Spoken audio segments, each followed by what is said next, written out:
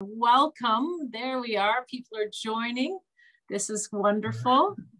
Hello, hello, hello. Oh, there we go. Lance is being joined in. I'm going to spotlight my. Hello, everybody. Welcome to our LKO 2023 for this year. We're excited. Oh, I can't. Oops, am I muted? No, there we go. Here we go. I'm gonna remove. Nope, hear you loud and clear. Okay, great. There's no reason I can't get rid of that. Just welcome everybody. Nice to see everybody. We are excited to have you here today, or this evening rather, for our Love Your Lake 2023, as I say. My name is Kirsten, and on behalf of the LKO board, which consists of Jan, Wendy, Tanya, Kathy, Scott, another Scott, Dale, Marilyn, and Gary. We're really happy to bring these seminars to you today, to you this evening, rather, our LKO community.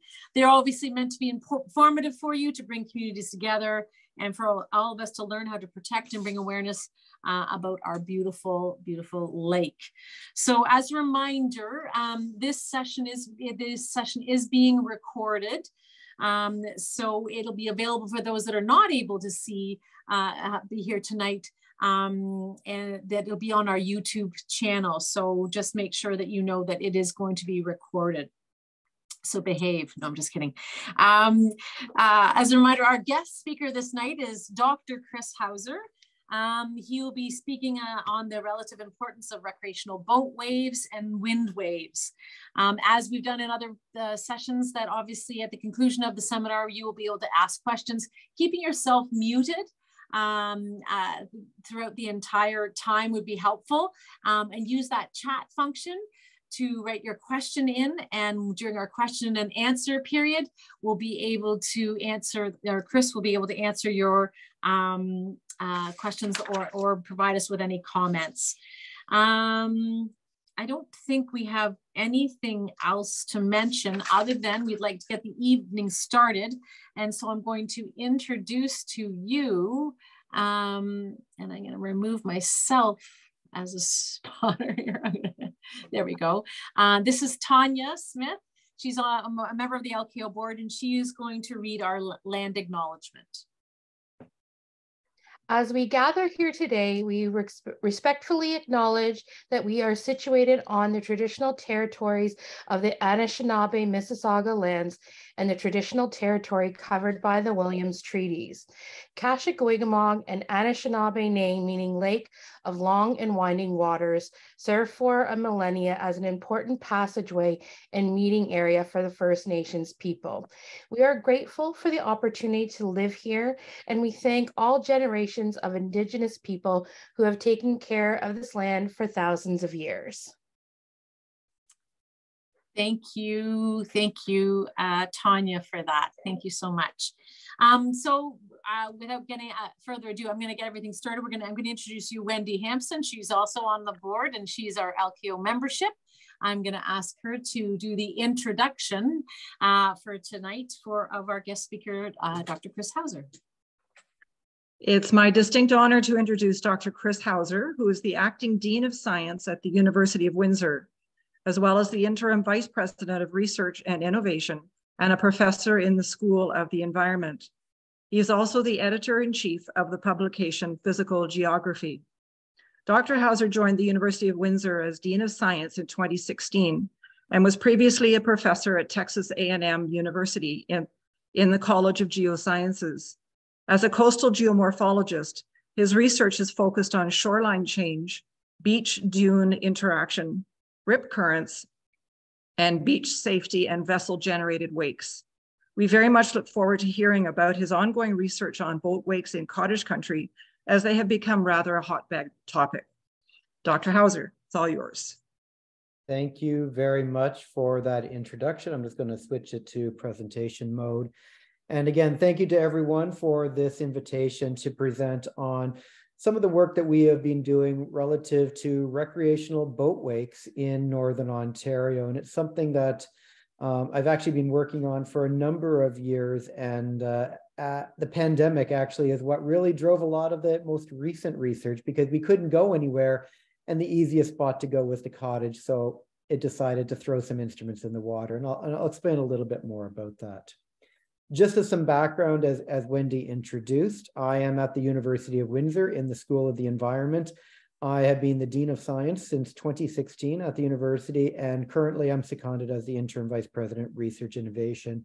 Prior to that, I was at Texas A&M University as a professor in the School of, or the College of Geosciences. And my very first academic position was at the University of West Florida in Pensacola, Florida, basically Southern Alabama, in 2004 to 2007. But I'm originally from Ontario. I grew up in Huntsville. I know the region quite well. Joe Stocking, a member from the Ministry of Natural Resources, took me to your lake when I was a young kid, and we went snorkeling there. My father was Assistant Deputy Minister for Natural Resources, worked at the Frost Center for many years, and I still spend a large part of my summer in the Parry Sound region now. So part of the move back from Texas was to get back home. As introduced, my research is quite varied. We do a lot of work with respect to Great Lakes shoreline erosion, rip currents and beach safety, as well as beach dune interaction, which I'll explain here in a little bit more in a second, as well as some very advanced geospatial analysis techniques to be able to do automated mapping using satellites and drones. You may have seen some of our work previously, something called coasting. So Hurricane Fiona hit the Maritimes in the fall, and you will have seen there are these images of the beach dune system before and after Hurricane Fiona. That is our project. We are the main data collectors for Parks Canada in the Maritimes through this coasting program. And you'll have seen our photographs probably on the national, like CBC, the national, etc. before Fiona, after Fiona, and the amount of erosion that actually occurred. And we've been now starting to follow it through and understanding how it is in fact recovering. And that is actually something that if you have other locations in Ontario adjacent to large bodies of water, we'd be interested to talk to you about our coasting program expanding into Ontario. But that's not what I'm here for. What I'm here for is to talk to you about boat wakes. And I started working on boat wakes in 2008 when I got hired by the National Park Service of the United States to look at a problem associated with the erosion of the marshes near Fort Pulaski on the Savannah River. Now, Fort Pulaski is a Civil War fort. It was a battle site during the Civil War, but it is also the location for a new gas plant and depot.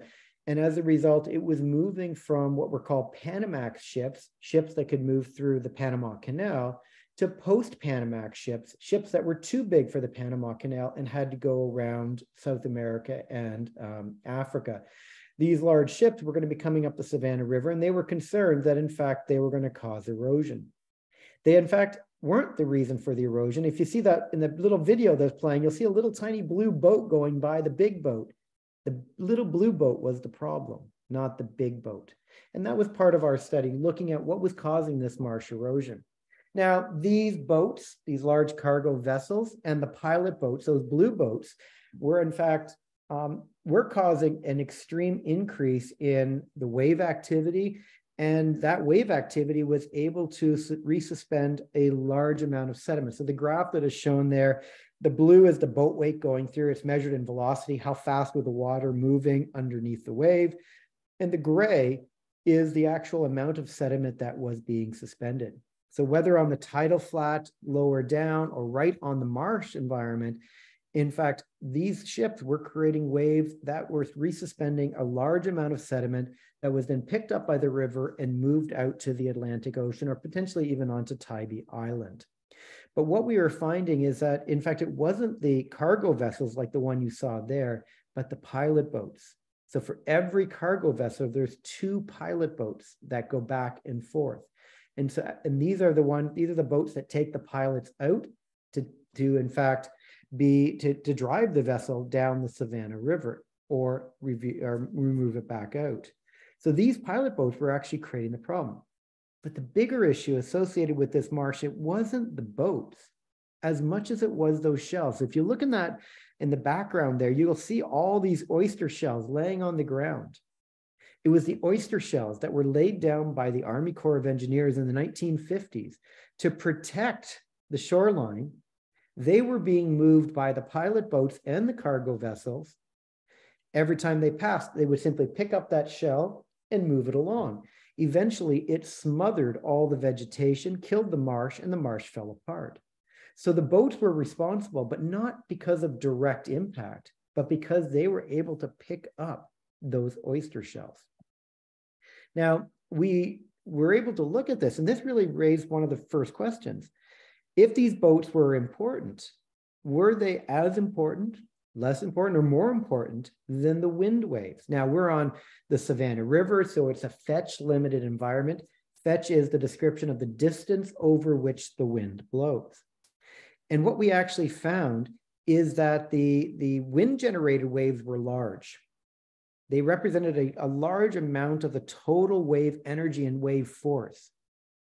But when you looked at mid-tide, the exact spot when the waves were hitting that front of the marsh, where it was starting to break down, the cargo vessels, the pilot boats, were almost as much energy as the wind waves.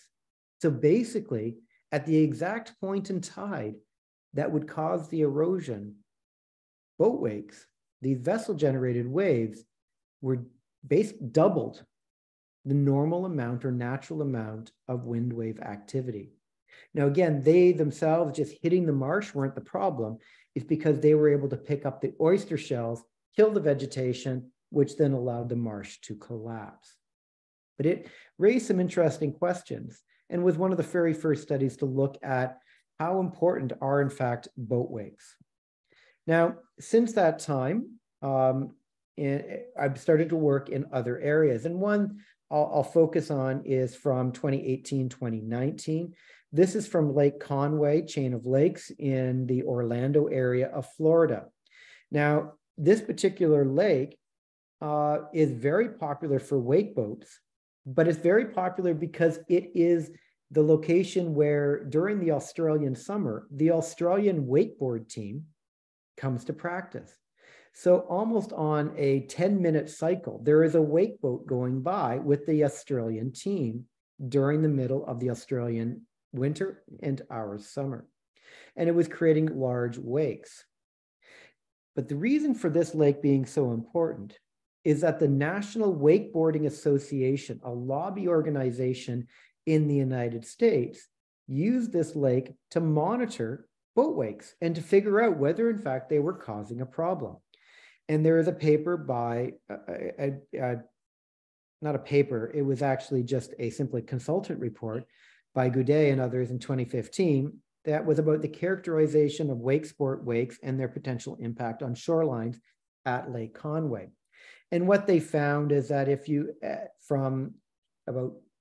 you move through about 5 different sensors, the blue one on the bottom is right where the boat is. And as you move away towards the closer to shore, the purple at the very top, the boat wakes get smaller because of dispersion. So one of the things that happens with wakes, and I'm not going to go into it too much, but the speed of a wave is directly related to its period, the time between crests. So the longer the time between crests, the faster that the wave actually moves. So when the wave is first generated at the boat, you've got some really long waves that are really clumped together.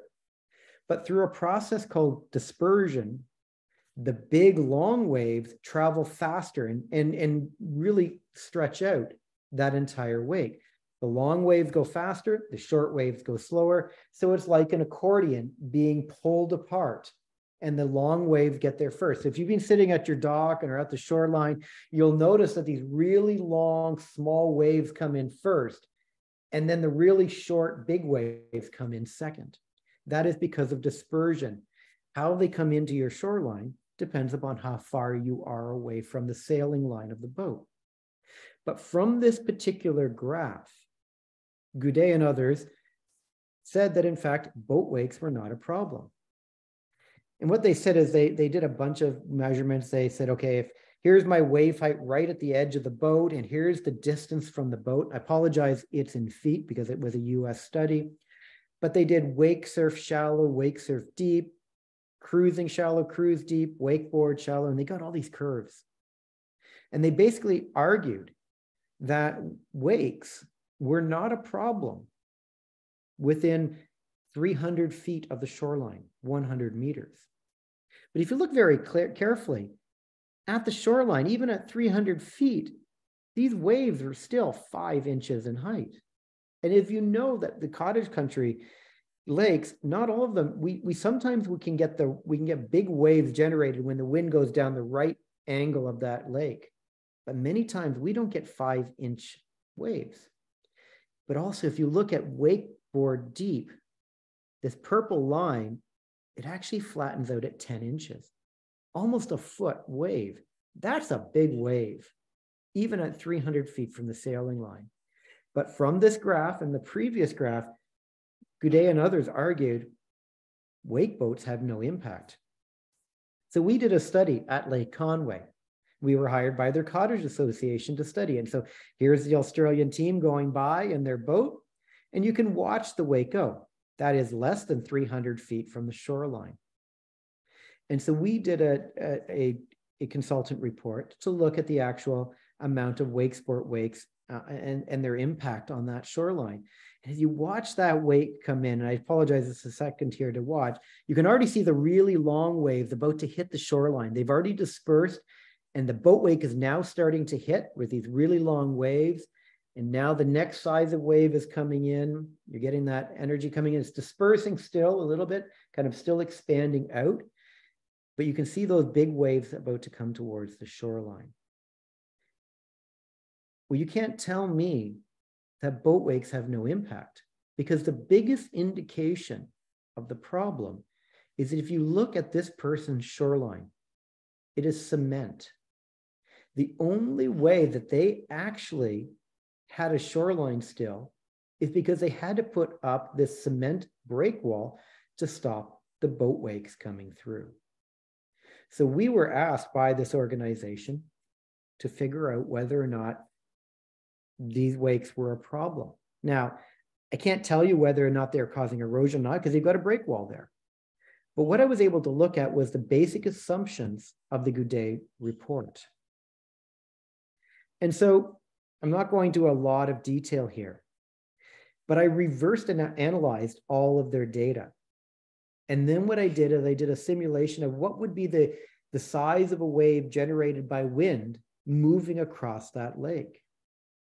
And if I used their assumptions, yeah, I was finding that wakes were only like 4%, 10% of the energy. But I caught a problem. They were basically assuming that the boat was on the very, very far side of the lake. Well, you know, that's not the issue. The issue is not about the wake coming across an entire lake. It's about the wake that is being generated directly adjacent to the shoreline. So the most important thing about the table, and again, it's a lot of detail here for you, but what I was able to demonstrate is that wake boats traveling less than 1,000 feet from the shoreline represent, I apologize, there's a grammar error there, represent more than the total wave energy generated by wind. So while they created this data set that made it look like boat wakes were not a problem on Lake Conway, what we found is that if a boat was traveling less than 1,000 feet from shoreline, they were either 50% or 100% of the total wind wave energy. There were still wind waves being generated here, but basically you were doubling the amount of energy impacting the shoreline. And it's the reason why these cottage owners, I guess they're not cottage owners, they are residents of this lake, had to put in cement break walls. So from that Lake Conway study, all of a sudden the pandemic hit. And I can't go anywhere, I can't do anything, but I've got a bunch of instruments. So I go to my cottage lake, Whitestone Lake, just north of Parry Sound. And in this picture here, you'll see the boat that we have, and that's my son driving the boat. And what I did is spent a lot of time during the middle of the pandemic with a drone and my son driving a boat so that we could capture as many different types of boat wakes as possible and start looking at the issues. Now, boat wakes, and you can see it from this photograph, and maybe I'll restart the video. It doesn't want to, but there we go. Restart the video. There's two types of waves that are generated by a boat. The first one is called the diverging wave. That's the one that comes off the bow, the white water that you see on the edges of the boat that he's generating. The second wave is called the transverse wave. And this one is harder to see on this boat because we've got some wind waves on the water. But these are waves that you will see at the back of a boat that look kind of like a rolling wave. Where those two connect, where the diverging wave and the transverse wave overlap each other, you get your biggest wave, the cusp. And that's what really determines what's the size of the wave that is actually going to be generated at your shoreline. Now, some of the controls on what determines how big a wave will be is depending upon how you drive your boat. The first one is displacement. This is my son again driving. He's in displacement mode right now, flat water, virtually no wake being generated. He's eventually going to start the boat here. Now he starts to boat, and all of a sudden now he is into transition. You can see the size of the wake being generated, and eventually he moves himself up to planing speed. So part of it is that if you are in displacement mode, you create virtually no wake. If you are in planing, you create a smaller wake. If you are in transition, that plowing action, you create a big wave. That is the entire focus of creating a wake boat, is to have those large wakes being generated by keeping yourself in that transition mode. Ultimately, you want to get yourself to planing. And I do apologize. I realize now that I'm demonstrating outreach videos without life jackets on my boat captain. So something to change for next year. What controls that size of the wave is something called the Froude number. And the Froude number, I'm not going to, is a ratio of the speed of the wave, the velocity of the vessel, divided by the square root of gravity times the length of the vessel. Now, I'm going to give you a better description of what this means in a minute, but basically it's the speed of the wave based relative to how quickly it is leaving the sides of the boat. If that ratio is really small, less than 1, you are in this simply displacement mode. You're in the spot where you've got relatively small waves being generated. Your transverse waves and your diverging waves are not connected to each other. They're traveling at different speeds. And so as a result, you're not combining waves together. In fact, at really slow speeds, you don't get much of a wake because you're not pushing the water and your wakes are canceling each other out. But as you begin to increase your speed, then as a result, you then have that diverging wave is starting to reach and become close to the transverse wave. And as a result, they start to combine. So when you're going really, really slow, the waves are small because you're not pushing and they cancel each other out. As you increase your speed, you start to push more into that plowing mode, but you also create a speed at which the waves that are being generated start to add together until the point at which you get what's called critical, which is exactly when the speed of the wave is directly related to or equal to the square root of gravity times the length of the vessel. And it's at this exact spot that the diverging wave that's generated at the bow meets up and is perfectly at the exact spot of your transverse wave. So what you have, instead of having 2 separate waves, you put 2 together and you get your biggest wave and you are plowing directly into the water. Once you get a little bit faster, the waves start to separate again, and you get into something called supercritical. You can also do it by what's called water. You can do it by using water depth. So instead of using the length of the boat, we can do it in terms of the depth of the water. So now the ratio is the velocity of the vessel divided by the square root of acceleration due to gravity times the water depth. This really determines how quickly you are pushing a boat. So you might want to look at me, if you can see me in the background here in the picture. If you have a perfectly still water and you throw a pebble into the water, it creates a ripple that creates concentric circles. That's because there's no speed to the water, and the speed of the wave is actually moving away from it. The speed of a wave is the square root of gravity times depth in shallow water. So if you've got still water, you get these concentric circles. But as you increase, let's say you throw a pebble into a river, the river is moving. Now you don't get concentric circles, you get one side of it developing faster than the other. Eventually, if the wave that you are generating is the exact same speed as your boat, it can never get away from your boat. And as a result, you constantly are pushing it. So the more you push the wave at the exact same speed as the wave, the bigger it gets. So in very deep water, we tend to get relatively small waves because you're creating a wave that is moving much slower. Sorry, didn't mean slower. I mean, much faster than the boat. It's moving in deep water. It can move really, really fast. As it moves really, really fast, it gets away from the boat quickly.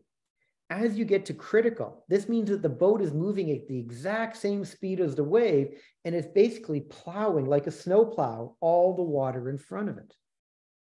And that's where you get your biggest wave. And if you maximize the speed and the length of your boat, you can get some big waves. So a large part of the generation of wakes has to do with your speed and your length, and then the driver and their ability to get up onto plane as quickly as possible. So with that in the background, what we've been doing over the last couple of years is looking at some key research questions for Northern Ontario. What is the relative importance of wakes based upon the lake size, the shape, the shoreline type? How do wakes disperse relative to vessel type, speed, sailing line, etc.?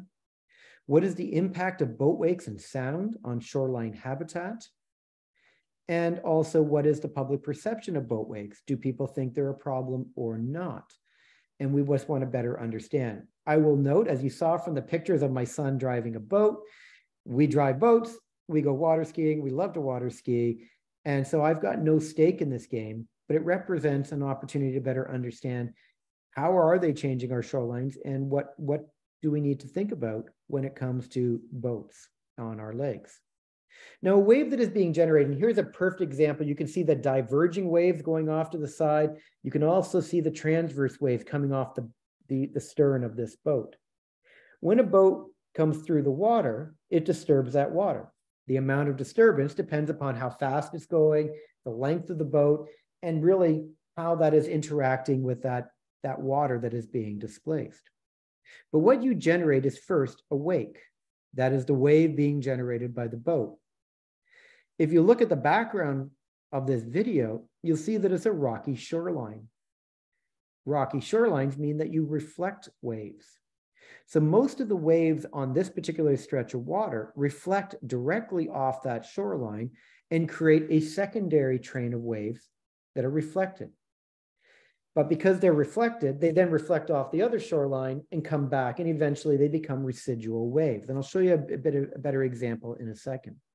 So there are three parts to a wake: the actual wake generated by the boat, any reflected wave coming off an adjacent shoreline, and the residual waves, which is the final components of all the reflection that might have occurred. Now, this example wake that I show you on the bottom, that is a wake that was generated around 200 seconds after we started sampling and didn't finish till almost 1,000 seconds. That was 800 seconds of one wake. 800 seconds is well more than 10 minutes. So this one boat that went through created 10 minutes of wave activity on the lake. The most important one was the one that was generated right with the wake, but you can even see that the reflected wave still created quite a bit of energy.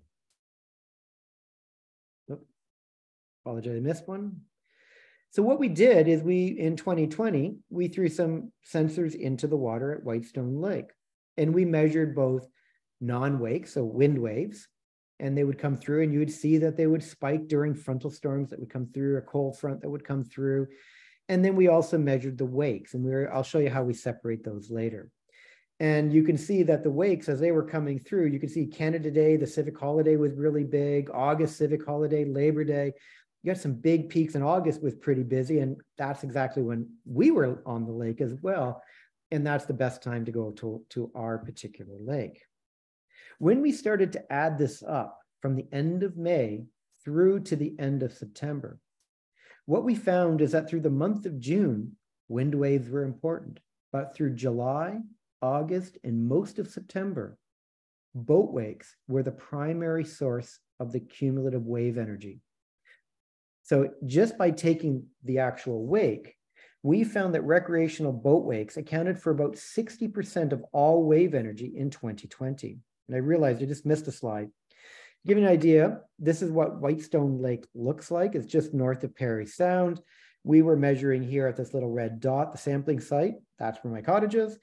And it's right down one of the longest fetches of the lake at about 2 kilometers. So we get some very strong west winds that will come down that arm and create some very foot to foot and a half large waves during the frontal storms.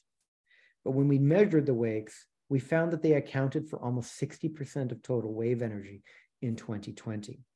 I will note that we have had that sensor in the water ever since, because as you know, we've gone through COVID, where everybody's at their cottage and buying boats, to, oh my God, I've got to go back to work in Toronto. I got to sell my boat. I'm no longer at the cottage, to high gas prices and high inflation. So boating activity from year to year is highly variable. So we have kept this sensor in the water as one of our controls to better understand what is the interannual variation in wave activity. Now, as I mentioned, wakes aren't just a wake. There's reflected waves and there's residual. So if I just looked at the reflected waves, what we actually found was on Whitestone, that the boats accounted for almost 80% of all the wave energy. And in fact, we then did a comparison. We did all the reflected and residual waves relative to the total wave energy. And we realized that in fact, most of the waves were actually wakes. And you can see in this one picture here from a normal day, you can see the wind waves coming down the lake. They're going through the middle of the picture, but there are 7 different wakes on this photograph at one time from 7 different boats, all of them reflecting off of the adjacent shorelines. So it was adding up quite a bit. Now, 2020 was a bit of a problem for us because that was also a year where we were a headwater lake. So there's no streams that come into us. We are the original supply of water down to the Whitestone River, to the Magnetawan River. And 2020 was an extremely high water level. We had to completely move the water pumps, everything. And in fact, these waves are moving right across our cement dock, our platform. So these wakes, when they were coming in at high water levels, were actually causing damage to our infrastructure. And that's something to consider. It's not just wakes in general, but it might be wakes during periods of high water level, whereas low water level may not be the same impact. Now, one of the other things that we noticed during this time is jet skis. Jet skis are typically identified as having small wakes, but that's because the assumption is that they just go flying past shoreline. But if you've ever watched a bunch of jet skiers, rarely do they ever just go flying past the shoreline. They tool around. I will tell you, every summer we have jet skis, and I know I tool around. But that represents a big source of the wave energy. And it's amazing. So if you just look, I'm just going to pause it here. Look at the waves on this lake. The vast majority of what you see in that picture is just these 2 jet skis. There's a little bit of wind wave up here, very small little bit of chop, but you can see another boat has gone through here. Jet skis are a major contributor by the behavior. So last year, we moved our study to include Muskoka Lake and worked with Safe Quiet Lakes to be able to put out about 7 sensors across the Lakes Joseph and Rosso, as well as in Lake Muskoka. And what we're doing is looking again at that relative importance. This is a very different set of structured lakes, different orientation, different shorelines, and there's a much larger fetch. So we wanted to better understand if you've got a bigger lake, do you find that boat wakes are even a problem? So here's just some of the preliminary data. One of my grad students is currently working on this at this moment. And hopefully we'll have some data that we can share with you by midsummer. This is just June 11th of 2022, and it's a really warm day. A lot of boats were out on the lake. And what I'm showing you is 2 of the different sites that we had. Yellow is our main host site, and it is open to that water. And that's actually this video. This is the background picture to what it is. Big open area, large wave, wind-generated waves, and boat wakes kind of are hidden in it. And you can see some boat wakes that come through. Here is one boat wake. 2 right here. There's a bit more coming in here. 3, 4, 5, 6. There was boat wakes there, but the wind waves, these smaller waves, were just as big.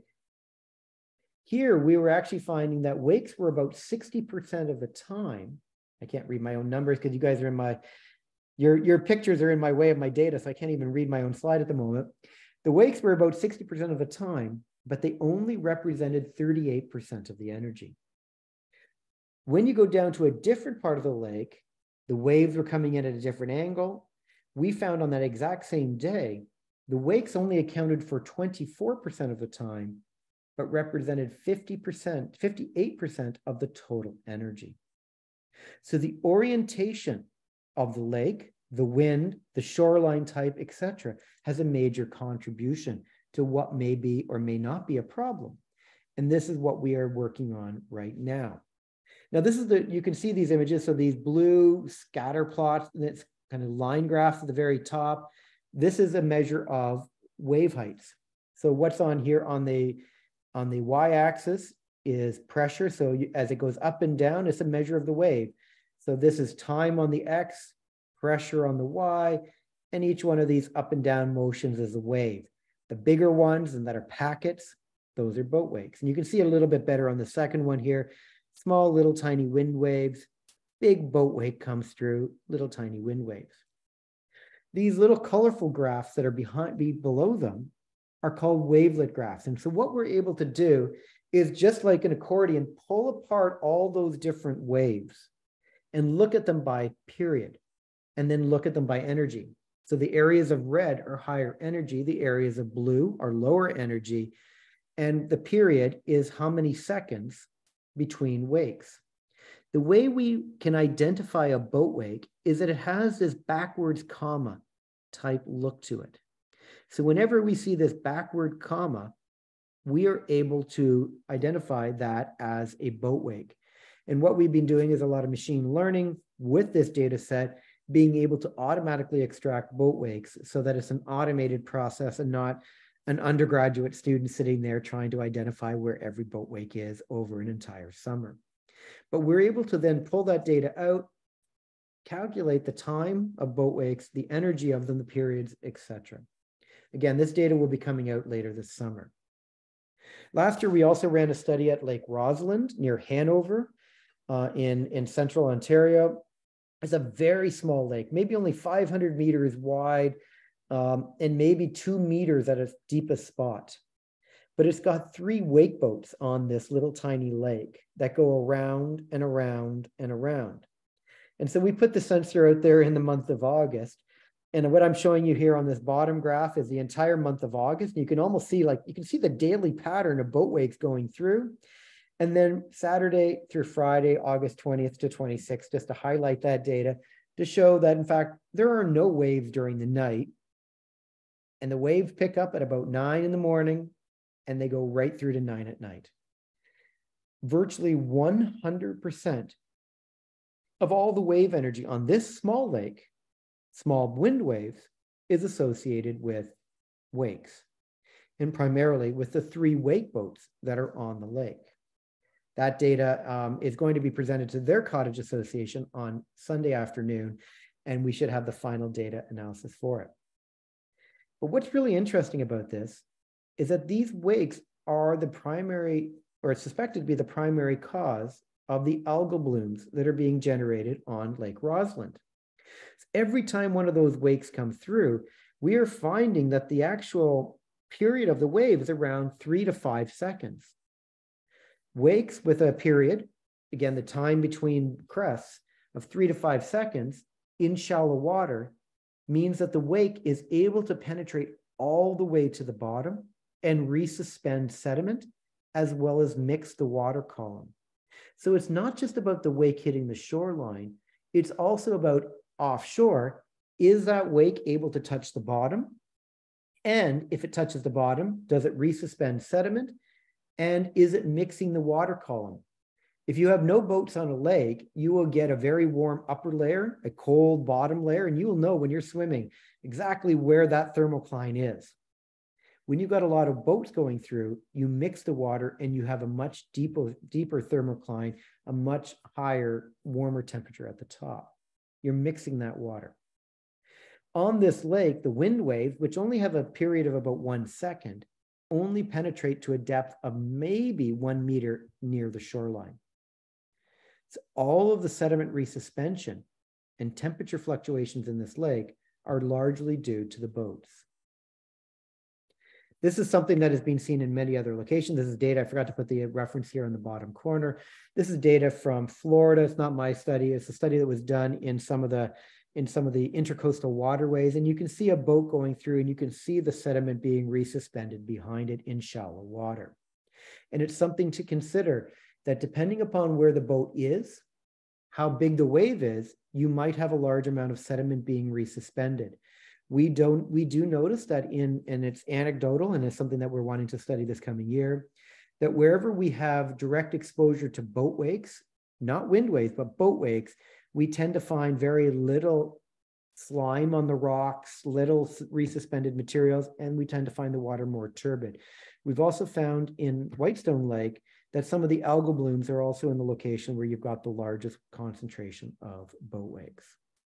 So what we're finding is that this is having an impact on sediment resuspension, water mixing, but also the purpose for this particular picture is that about 2 years ago, right where that boat is going through in the middle of the picture, used to be a marsh in the middle of the lake. There is no marsh there anymore. The vegetation is simply being taken out either directly by the boat or by the wake, resuspending sediment and ripping the vegetation out. So that raises a question. Can we just plant vegetation on the shoreline and protect the shoreline? Well, if you're on a natural lake in Northern Ontario that has big waves that come through naturally with the wind, typically you've got a rocky shoreline. You don't get a lot of vegetation. That should tell you a lot right there, because if you don't have vegetation and it's a rocky shoreline, vegetation has a hard time taking hold at that location. But it does raise a question. Okay, can we plant vegetation? Now, the graph in the bottom right corner is a data set that we collected back in 2015 to better understand the drag associated with different types of vegetation relative to the size of the wave. And what I'm just doing is showing you the graph that we use to calculate this very simple calculation. I'm not going into it, but also the publication that you can have access to. And I will note that any of the publications that I've identified tonight, if you email me directly, I'll be able to send it directly to you free of charge. Just because otherwise you got to go through the paywall of every publisher to get the publications. What we actually found is that based upon both lab and field studies, to get rid of boat wakes on Whitestone Lake, my cottage lake, would require a 5-meter wide zone of emergent vegetation at a depth of 1 meter. That looks nothing like the bathymetry of my lake. And to have 5-meter swath of vegetation doesn't take hold because I don't find that anywhere naturally on that lake. So more vegetation is needed to actually attenuate the boat wakes. We ran a study this past year on the Detroit River at a place called Pesh Island. And in fact, Pesh Island is where J.P. Weiser, if you drink whiskey, J.P. Weiser, that's where his little resort was and his stables were on this little island in the Detroit River, but it's eroding at an extremely fast rate because of the big cargo ships that move up and down the Great Lakes.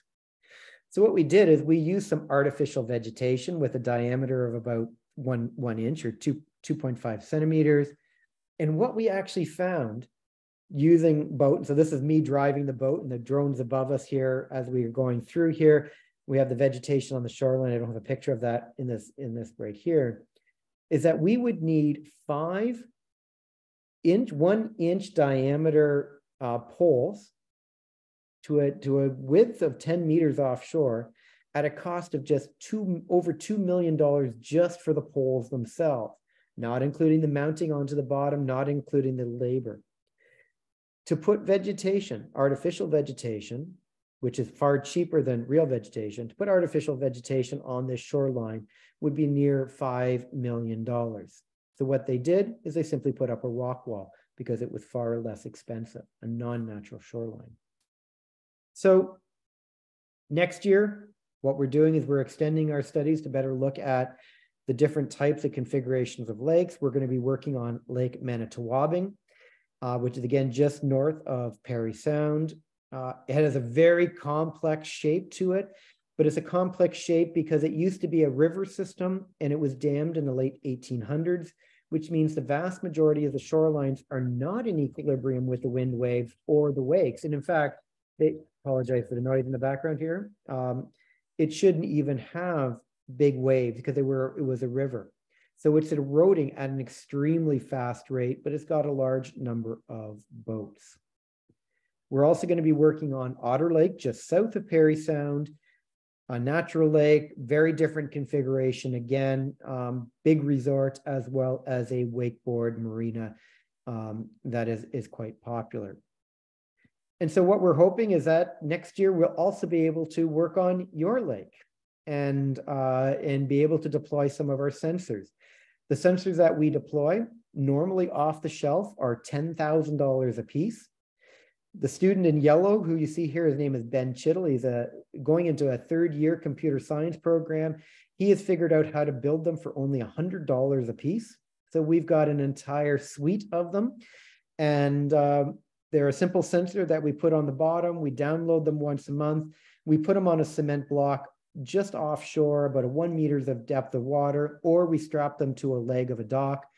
And what we're looking for, and these are approximate locations on your lake, we're looking for sites around your lake that we can deploy these sensors, because you've got a very different configuration than all the other lakes that we've looked at. You've got a very different set of problems. And so we want to be able to capture what's happening here relative to everywhere else. We're looking for volunteers who are interested in having a sensor placed at their cottage. All that is required is that we have access to that sensor once a month and just have the permission to be on the property. To download the sensor takes about a half an hour, and then we're gone again. If you are interested in participating in this program, simply hold up your iPhone or any smartphone to the QR code that you see in this image here, take an image of it, and it will take you to our website where you can fill out a quick survey and point to your location on the lake. And that's all it is. It's just a simple sensor that we're deploying. And I'm now going to open it up, Kirsten, to any questions that people have, but I'm going to stop sharing so that I can actually see the questions that are in fact coming through. Sounds good. Thank you so much. Everyone, keep yourself muted if you have any questions. Thank you so much, first of all, Dr. Hauser, for a great presentation there, and exciting news about this coming to our lake. Which is really going to be handy for us all to have this data that we can then present to our other LKO members. At this point in time, there is a question that was sent in. Shucks a doodle. My thing has frozen. Tanya, I'm going to ask you to read out the question for me because for some reason it's not allowing me to get into the chat function. So if that would be okay, I apologize for this. Normally this doesn't happen, but there's something frozen on my screen and I can't access it. So if you wouldn't mind, there's one question, Chris, that if you wouldn't mind, thank you, Lance. We'll get to yours in just a second. If you wouldn't mind reading it out, Tanya, that has been sent in. Not a problem. The person says, I'm always concerned that our lakes may be cesspools of captured petroleum sewage wasted, trapped in the sludge on the bottom. The turbulence caused by artificially creative ways must surely be releasing these toxins. I noticed that my boat and dock are particularly greasy after a busy weekend with its endless wake boat and ski-doo traffic. Sea-doo traffic. Why is no one addressing this toxic reality and only worried about shoreline erosion? So in fact, we started from a shoreline erosion perspective because that's what I've always done in my career. And I was sitting at my dock and wondering what was happening to my shoreline. But as I mentioned in the presentation, sediment resuspension, bottom resuspension is a big problem. And that is one of the focuses this year. With the data that we collected from Lake Muskoka and Joseph, we are looking at the distribution of wave periods associated with boat wakes and wind waves to figure out how they are different and to what depth are they penetrating down into the water. The depth at which a wave penetrates is based upon the period of the wave. So the longer the period of the wave, the deeper that it actually can penetrate down towards the bottom. As a result, boat wakes typically have longer periods, greater penetration than that of the wind waves that we typically find on our smaller cottage country lakes that are fetch limited or have very limited length. So that is one of the main focuses that we are wanting to look at. I didn't bring it up here because it's still a work in progress. We have a swim buoy that we got from the city of Kincardine that we are planning to put into Lake Whitestone this coming summer. And it would sit out in front of my cottage simply because I can watch it for a couple of weeks and see how it's working. But it's going to have not only a wave sensor, but turbidity sensors, as well as other environmental sensors to look at as the wakes are going through during those periods of heavier activity. Do we see more sediment being resuspended? Do we see more gunk, the muck being resuspended? What are the implications? And then, as I mentioned, anything that might have settled to the bottom is obviously being resuspended at that time. But then there's also the direct pollution associated with boats moving through gas, etc. So yes, it is. I think it is a really important piece to it. And that's where, from the Lake Roslyn data, we really need to better understand that sediment resuspension and penetration to the bottom. Okay. Thank you. Next question. I'm going to go actually to Lance right now, Tanya. Okay, sorry. Yep. That's okay. Okay. We're going to go to Lance. Lance, if you wanted to, I'm going to try and spotlight you if I can. Maybe I can't. No, I don't think I can. But Lance, have a go at your question. Okay. Couple just clarifications, Dr. Hauser, of the presentation. The first one was on the Savannah Lake, the original study that you did. You did it like a counter evaluation, or you looked at the report and so forth. So did you submit the data, and sort of what effect did that have on any policy related to what happened on that lake for example, for the Australian team and so forth? Did it, like, what data package did you use, or was there something used to address the issue? So I did the calculations myself, just doing just some basic analyses to do the backtracking, and to be able to predict wind waves, etc. There's some very easy calculations to make to do that. From the boat wake data, we then use the exact assumptions that were used in the Gudea report as to how many times the Australian team was passing, etc. So we used all that very basic data. That was then submitted to the Residents Association, or the Homeowners Association for Lake Conway, who then were going to present it in a court case against the Wakeboarding Association and the Australian team. Okay. However, it was a homeowners association against a national lobby association, and they realized they did not have the funds in which to actually proceed forward. So that report is with the homeowners association, and it is free and available for anybody who would like a copy of it. Okay, and just to clarify, would you suspect that the wake boats that were used then are quite different than where they are now with the sort of ballast weights and so forth? Is that I do not know. I haven't been in touch with them in 2 years. They've gone extremely quiet on the issue, and so I don't know what boats are happening there. What's the activity happening on the lake now? Okay. Okay. Thank you, Letts. Thank you so much. I have another question from Ian, wanting to know: do you have any data about the effect of lakes? The effect of wakes on loons and other wildlife? No, I don't. As a geomorphologist, I like to play with sand and waves, and so I typically avoid anything that is alive. But that's really there's so much opportunity for others to be studying what is the impact of boat activity on lakes with respect to loons and other wildlife. I know there's been some work done at the University of Windsor in the biology program looking at the impact of recreational boats on noise and how that might interfere with fish and fish behavior. But beyond that, I really don't have much more information on the wildlife side. Okay, thank you. We're being told, another question is, we're being told we cannot put up a break wall of any sort since there's a big push to leave shorelines natural. Is there any compromise, such as a row of rocks, large, smaller combination? Are you suggesting we add some kind of break wall? I've never been a big fan of breakwaters simply because they will eventually collapse. Most of the erosion that we experience on lakes, and it's very site specific, so it's not I don't want to generalize too much here, but is associated with the sediment being moved along the shoreline. Breakwaters are great to stop a wave hitting the shoreline straight on. But if your erosion is being moved offshore or along the shoreline, a breakwater doesn't have any impact. And eventually you are simply going to erode down. The breakwater will simply collapse. And that we see that a lot on Lake Erie with very unconsolidated sediment. I actually don't know a lot about your shoreline, whether it's rocky, sandy, mucky, what it might be like. That's something that I need to learn more about.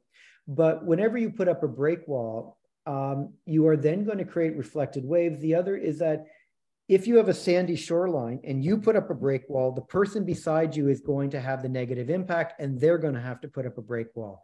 One break wall means another break wall means another break wall.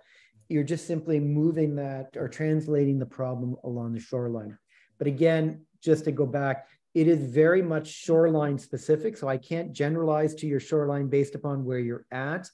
Then what I'd be able to do is look a little bit more at individual shorelines and give you a better perspective as to what might be happening at your particular site. If you don't mind, I'm going to turn on the light because I've realized I've gone dark here in my room. You have. I was going to mention that. That is the sunlight. There we are. There he's back in there. I was just wondering. Thank you for that. We'll go to John Cowan. John, you have a question for us? Feel free to unmute yourself. Yes, thank you very much for your fascinating, mind-blowing analysis. I understand that you've said it's very site-specific and research going on, but do you know any jurisdictions that have come up with any effective policies as a result of what you're thinking of so far? No, and in fact, I have one student, her name is Ava. She has been doing a international search of all boating regulations associated with speed and wakes. The vast majority of them have to do with safety, which is that within 30 meters of the shoreline, you can't be going 10 kilometers an hour. And that really doesn't have much of an impact. And so that really seems to be the precedent around the world. There are a few locations that are looking at wakes, but you just look at some small little lakes and they'll have a no wake zone or a less than 10 kilometer an hour zone. Well, what does no wake actually mean? Because in order to do a no wake, you've got no control of your boat. So there's a bit of a problem there because you're going so slow and you've got no ability to turn properly.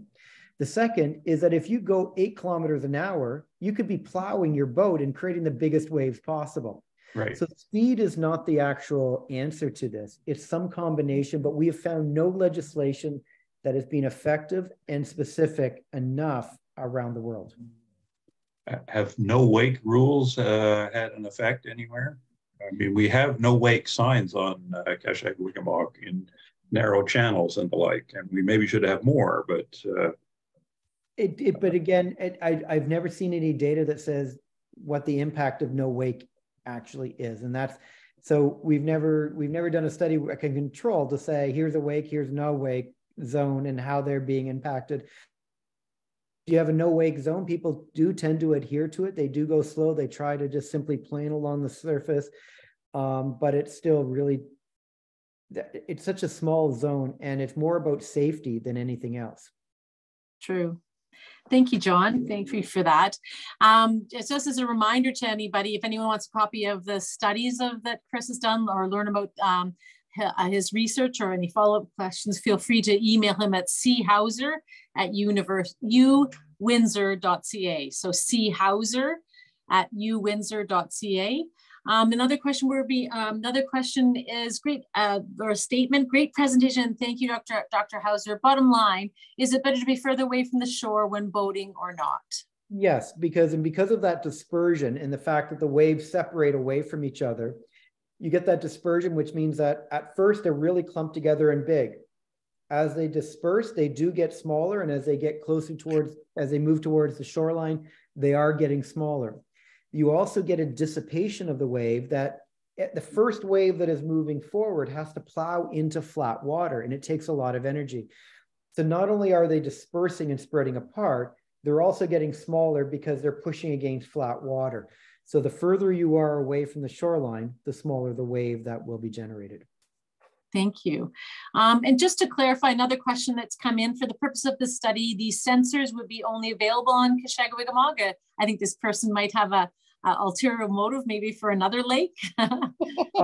We would love to do another lake. I've only got one Ben Chittle to actually make these sensors, and I've got not in addition to Manitowobbing, Otter, we're keeping some at Muskoka in terms of Joseph and Rosso, Whitestone, and we've been asked by the National Park Service in Michigan to put sensors up in northern Michigan. So we're being a little pulled apart here at the moment in terms of sensors, but if we have extra sensors and people are interested, do fill out that survey, and we will be able to see what we can do.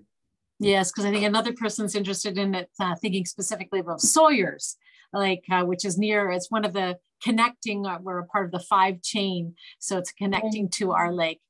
So they're wondering about studies. So maybe perhaps that they can just email you and get in touch with you and fill out the form, and they can go from there.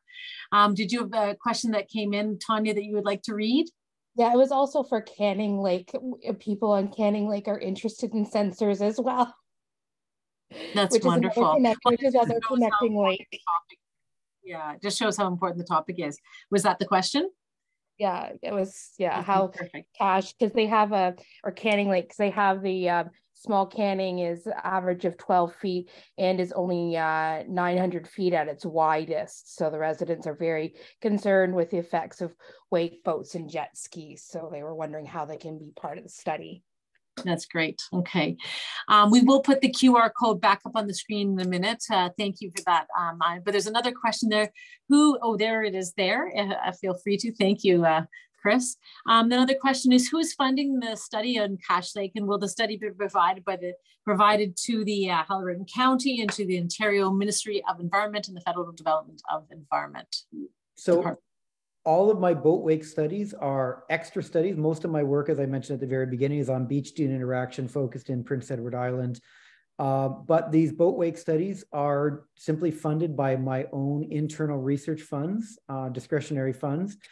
So there's no external body that is providing us that funding. All that data is going into a report that goes to every cottage association that is participating in our studies. And then it is then published in the refereed literature with reviews to make sure that it stands up to the science. But then whenever we do these things, they eventually make their way to any local government organization. Okay, wonderful. I should also note that I don't, again, because I don't have any stake in this game, I also don't do any of the outreach associated with the results. My role is just to simply collect the data, figure out what's going on, but also to provide the science background here. Interesting. Well, thank you for that. As I say, we're extremely excited to be a part of this research study and to be a part of that. And we have put up the QR there on the screen. And as Chris had mentioned, make sure anyone's interested to having a sensor placed at their cottage, scan that, or I guess if they can't use their phone and use the QR code, they can definitely email you saying they're interested. Is that fair to say? That's correct. Okay, perfect. And that's chauser@uwindsor.ca. Is there any more questions? Oh, Wendy Hampson. I see Wendy Hampson has a question. Go ahead, Wendy. Yeah, Chris, I was just wanting to know, for the people who might be interested in taking you up on the offer of putting in a sensor, are you looking for a particular kind of shoreline, whether rocky or marshy or sandy beach? Yeah, we look for a diversity of different types of shoreline. So when you fill out the survey, you're going to go in and there will actually be a map of the lake. And I want you to point at the approximate location of your place. From that, we will be able to then look at air photos, et cetera, figure out what are the different lake configurations, where those locations are, and then try to figure out what's the best combination of sites that we can actually use that gives us that diversity, that also gives us the different orientations on the lake. Great. And then so sort of a follow-up question. This particular slide that you're showing with the Scan Me, can you send it to us so that we can put it on an e-blast out to our lake association members? Yeah, I'm going to put a copy of the presentation. Now it's a big presentation because it's got all the videos.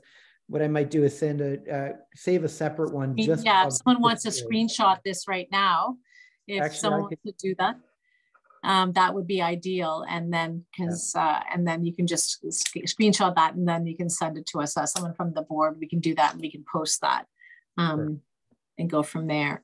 Yeah. And otherwise, if anyone's interested, they can certainly email Chris. But what you're saying, Chris, is that to just follow up on Wendy's question, that sometimes when you go to see their site, that it may not be chosen, so they shouldn't get disappointed. That's right. It's just simply because we've got a limited number of sensors to work with. Yeah, and they want the diversity. So don't be disappointed if your place is not chosen for that. But there you go. Is there any other questions? Otherwise, I'm going to hand it over to Kathy, another board member. Anybody have any other questions for, there might be one more here. Sorry, just 1 second. After this, I'm afraid to go boating. Someone's mentioned, and we'll definitely keep any clams away from the shoreline. Very good there, Gary. Does anybody else have any other questions otherwise? They seem very good, Gary. Otherwise, I will hand it off to Kathy. Let me just find where she is. There she is. There's Kathy. I will spotlight Kathy for you. There we go, everybody. Hi, Kathy. Well, Chris, thank you ever so much for your fantastic presentation. It's given us so much to think about, and we're all hoping to be part of your study. We'd like to give you an honorarium, which is here to come to you by mail as a thank you from all of us. And we look forward to seeing how this turns out. And we certainly hope that we can be helping you along the way. So thank you so much from all of us. Thank you. Thank you, thank you, thank you. I just wanted to finish up by saying, don't forget there's one more seminar to come along. It's on April 26th. That's also a Wednesday night at 7:30 p.m. And it's entitled All Things Septic, Care, Maintenance, and Inspections of Residential Septic Systems. And that's by Rob Davis. And we're all in this year for septic awareness. So I hope that we'll have a good turnout. So thanks very much again, and good evening. Thank you so much, everybody. Thanks, Kathy. Bye, everybody. Thank you. Thanks again. Thank you, Chris. Thank you. Thank you.